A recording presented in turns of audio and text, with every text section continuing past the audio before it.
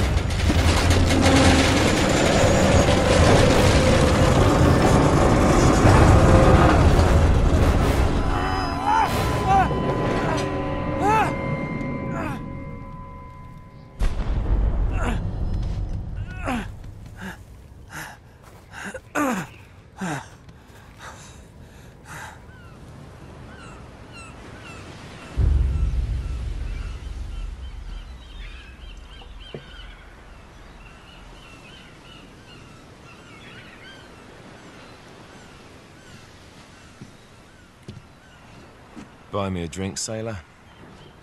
Harry Flynn? Hey! What the hell are you doing here? I'm looking for you, mate. Uh-oh. Should I be flattered or worried? Maybe a bit of both. Come here. I've got a job for us. Really? The client is willing to part with a huge sum of cash if we acquire a certain object for him. All right, I'm listening. Now, you're not gonna like this. Oh, no. No, you're out of your mind. Yeah, you just hear me out for a No, second. Flynn, we both know two people who were killed trying to lift something out of this place. And one who made it out. Yeah, barely. I can't do this without you, Drake. You're the only one who's cracked it, and you know better than anyone it's a two-person job. No. 3, actually. Right. And speak of the devil, here she comes now. What? Chloe Fraser. Nate. Drake. Nathan. Drake. Hello, Harry. Chloe here's one of the best drivers in the business. She'll take good care of us. I bet. Right, look. I've got it all figured out. We go in through the sewer. Loving it so far.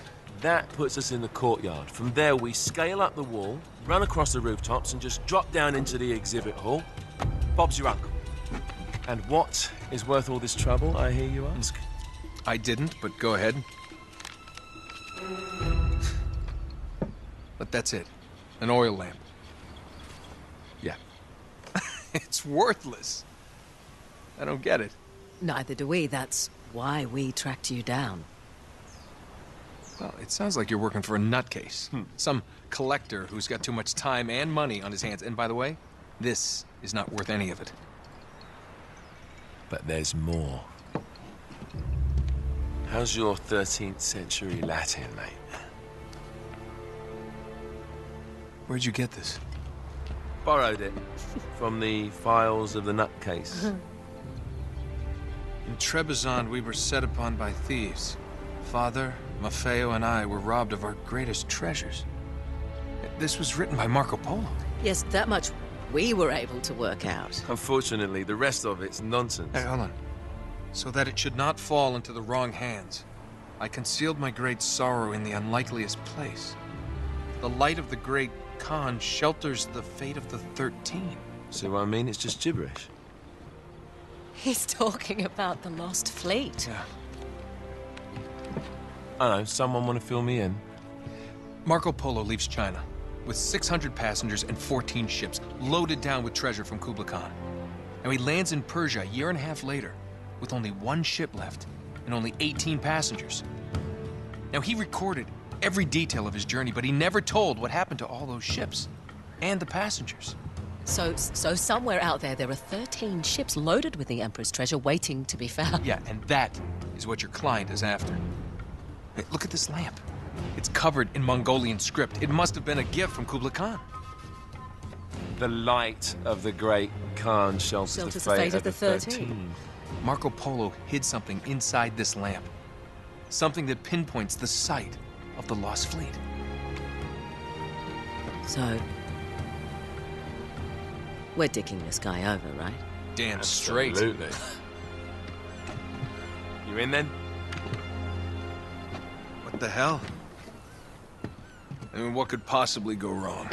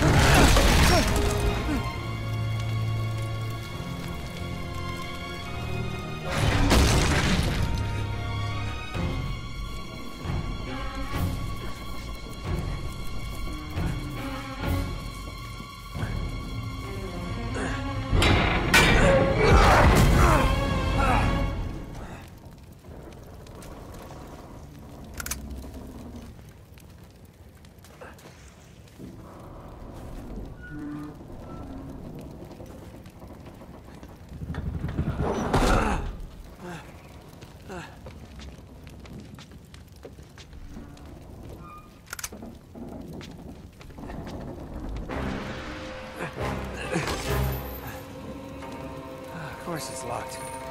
It's always locked.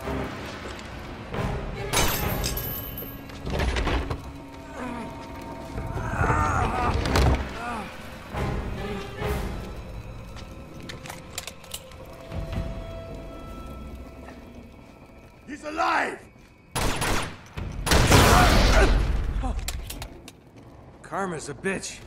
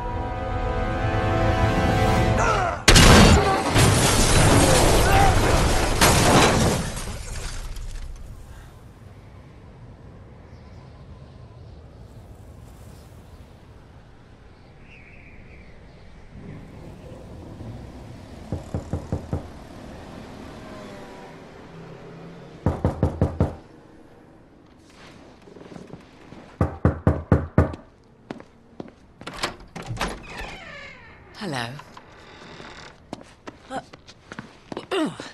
Well, so much for foreplay. You mind telling me what the hell is going on? You mean with Flynn? Yeah, you might have warned me. And missed the look on your face? Anyway, you haven't exactly made yourself easy to find.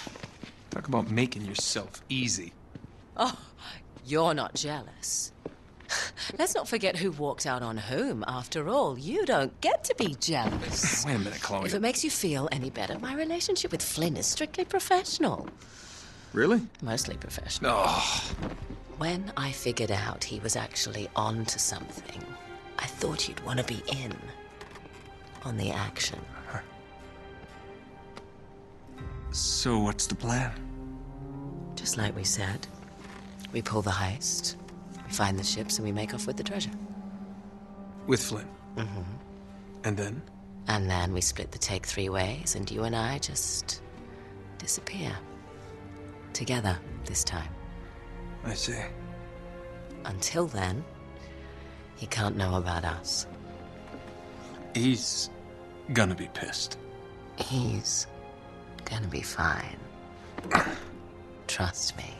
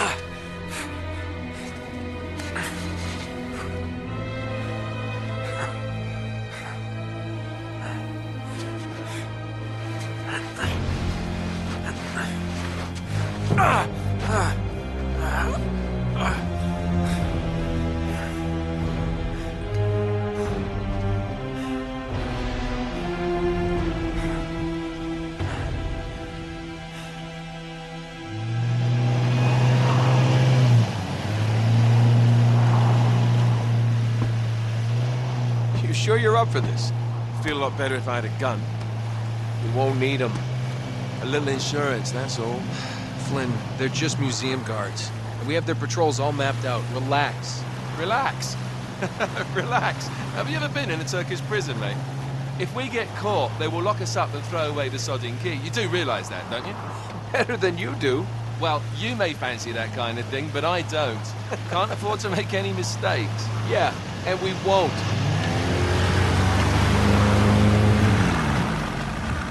We're here.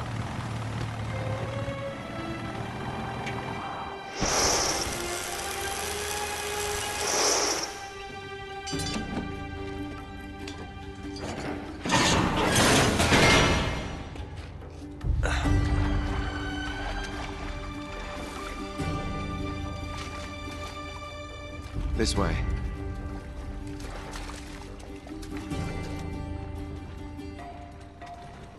So what do we do if they switch the patrols? Figure it out as we go. We cannot fumble our way through this. I don't fumble. I improvise. Oh, is that what you call it? Yeah, I'm, adaptable. Adaptable. You cocky bastard. There. What did I tell you? That passage there is going to take us right under the museum. You called it all right. You need to have a little more faith in me, chum. Okay, This one here is me. All right, remember, that tower's our only way into the exhibit. But we can't even get close with those floodlights on. We've gone over this. Just make sure you cut the power by the time we reach the second courtyard. The lights will be out. I'll have the van waiting at the rendezvous point. Just make sure you get your asses out of there in time. Fair enough. All right, enough chat. Let's do this.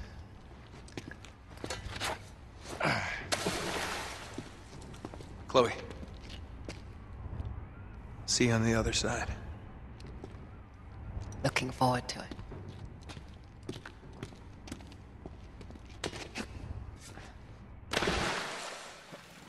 You sure you know where you're going? Don't I always?